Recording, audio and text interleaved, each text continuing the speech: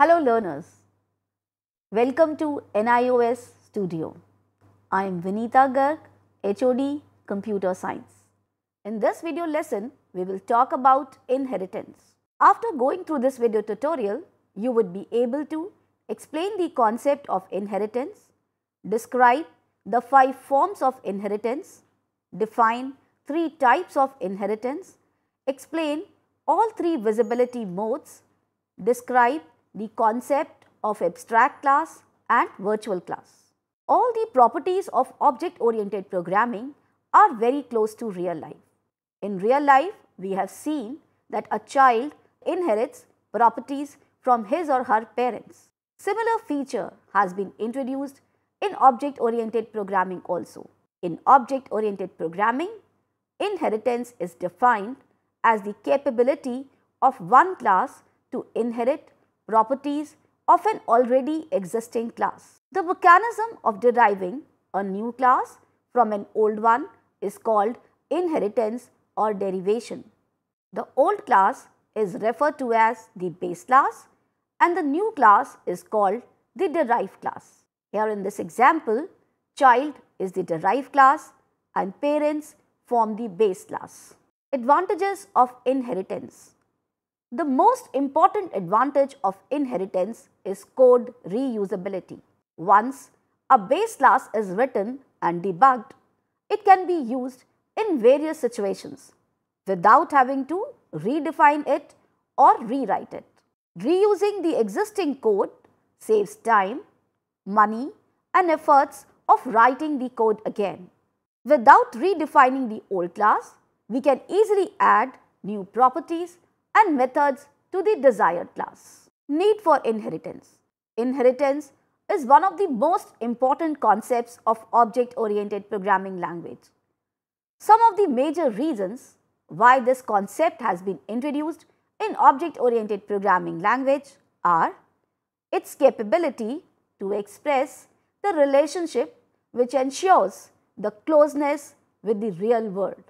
Idea of reusability, that is, the new class can use the features of old or existing class. Transitive nature of inheritance, that is, if a child class inherits from a parent class which already is inherited from some other base class, then the subchild of child class in turn will receive the properties of parent class too. Different forms of inheritance. There are 5 different forms of inheritance. Let us talk about them. The first one is the single inheritance. In single inheritance, a derived class is derived from only one base class.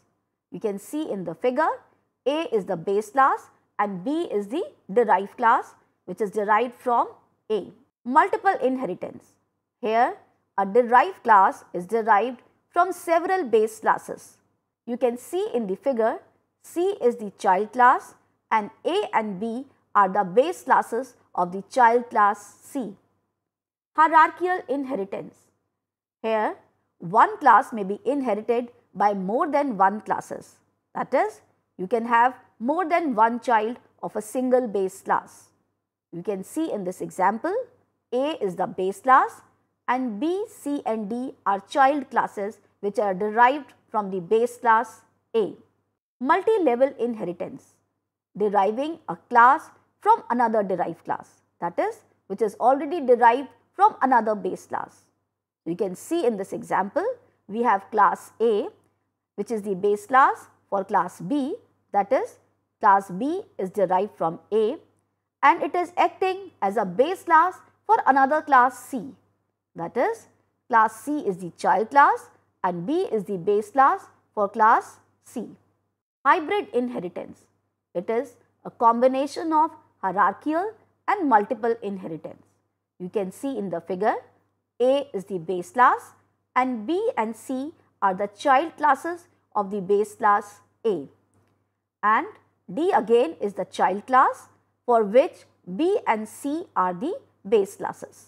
So, this is hybrid inheritance. Defining a derived class. A derived class is defined by specifying its relationship with the base class using visibility modes. So, the general syntax for the same is class, which is a keyword, then derived class, name of the derived class, colon, visibility mode, and then the name of the base class. The colon indicates that the derived class is derived from the given base class. The visibility modes can be private, protected, or public. Now, we can give the name of more than one base classes here, and they will be separated by comma.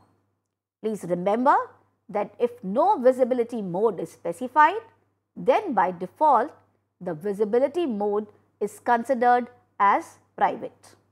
Multiple inheritance. A subclass inheriting from multiple base classes is known as multiple inheritance. The syntax for the same is class, derived class name, colon, visibility mode, base class 1, comma, visibility mode, base class 2, and then the body of the child class. Let us take an example of it.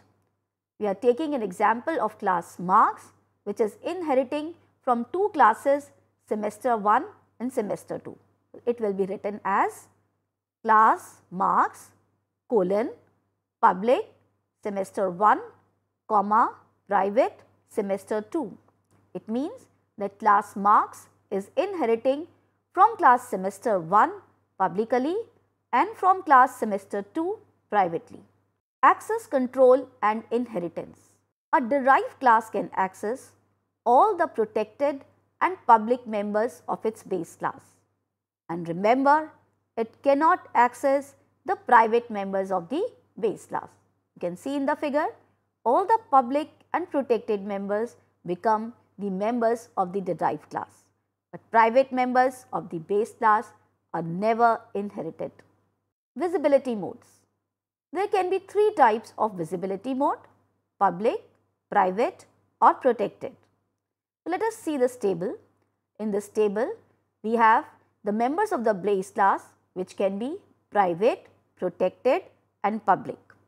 Now, let us see, if the type of inheritance is private, then in that case, the private members of the base class will not be inherited. The protected members of the base class become the private members of the child class, and the public members of the base class become the private members of the child class. In protected inheritance or visibility mode, private members of the base class are not inherited. Protected members of the base class become protected members of the child class, and public members of the base class become protected members of the child class. In public inheritance or public visibility mode, again the private members of the base class are not inherited.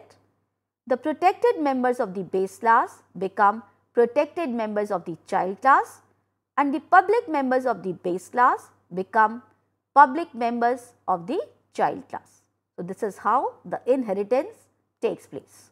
Let us again make it more clear using example. So, we are taking first an example of public visibility mode. In public visibility mode or public inheritance, public members of the base class become the public members of the derived class, and protected members of the base class become the protected members of the derived class. So, let us understand it with the help of an example. So, we are taking here an example of class student with private members as X and get data, public members as Y and put data, and protected members as Z and check. Now, class marks is inheriting the class student publicly. You can see here it is written class marks colon public student. The members of class marks are private, int A and read data, public members are B and write data, and protected members are C and check value. Now, we can see the final picture of both the classes. Now, the class student you can see will remain unchanged, but in class marks, the public and protected members of the base class will move to the child class marks. So, let us see how this movement takes place. So, you can see in the picture the public members Y and put data of class student will move to the public section of the class marks. So, the public section has B and write data which are already the members of class marks, and besides that it has Y and put data which are the members of the base class. Now, the protected section has C and check value as its own members, and it has Z and check which are the members of the base class. So, this is how the public inheritance takes place. Now, in private visibility mode, public and protected members of the base class become the private members of the derived class. So, we will again take the example of class student and class marks. Class student is a base class and class marks now is inheriting class student privately. You can see here class marks colon private student. So, let us see the picture of both the classes after inheritance. Now, class student, as we have already discussed, is the base class. So, it will remain the same, there will be no change.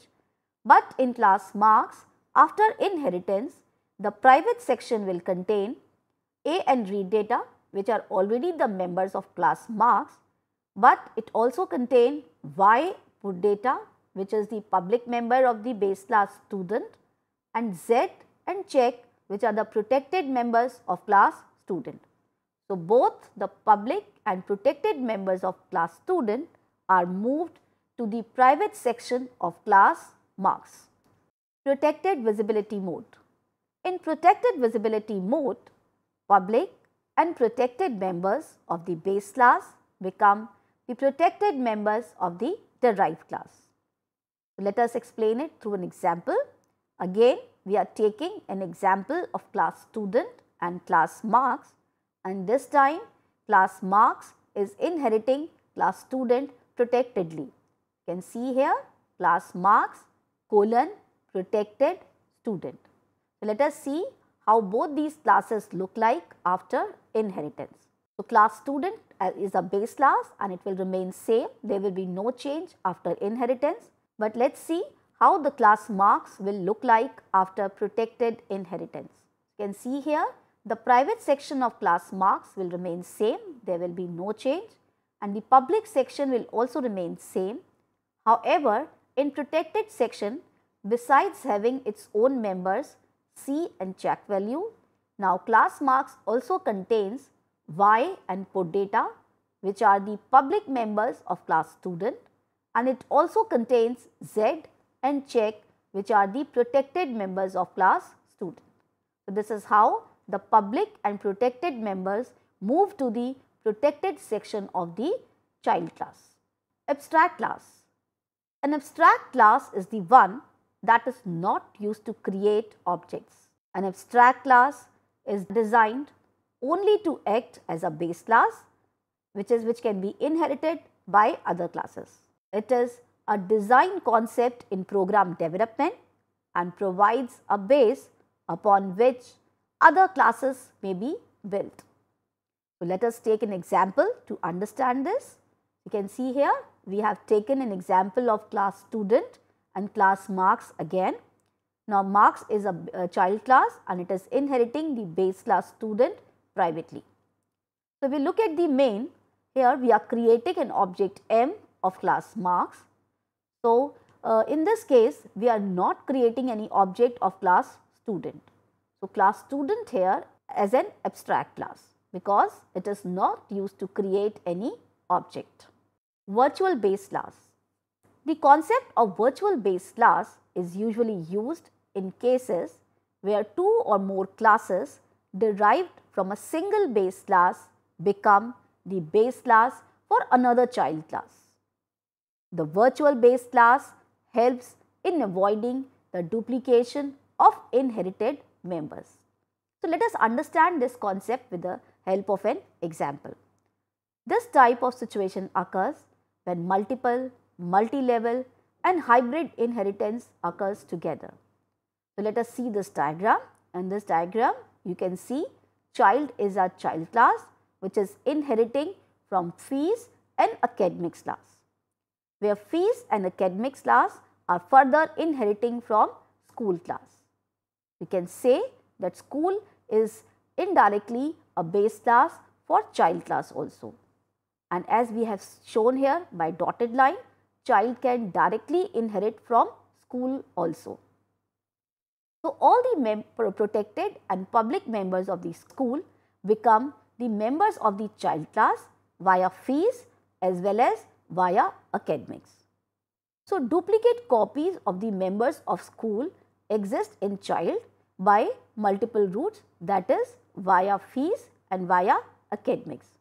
This can cause ambiguity and this should be avoided. So, this type of ambiguity can be avoided by declaring the common base class as the virtual class.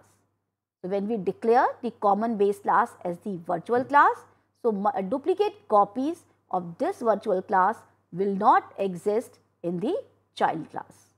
So, let us take an example to further understand it. So, we have shown here how to implement it in C++.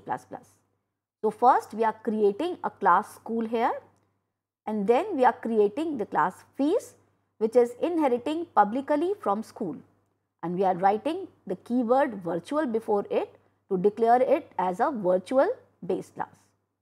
Then we are creating class academics, which is again inheriting publicly from class school, and we are again writing the keyword virtual, and we can also write public virtual school. We can either write virtual public or public virtual, both are same. Now, we are creating the class child and then we are inheriting the fees and academics classes publicly. So, as we are creating the class, as we are inheriting the class school virtually, so multiple copies of the members of school will not exist in the class child. So, this is all for this video. You have learnt here inheritance, forms of inheritance and types of inheritance. I hope the concepts are clear to you. Thank you.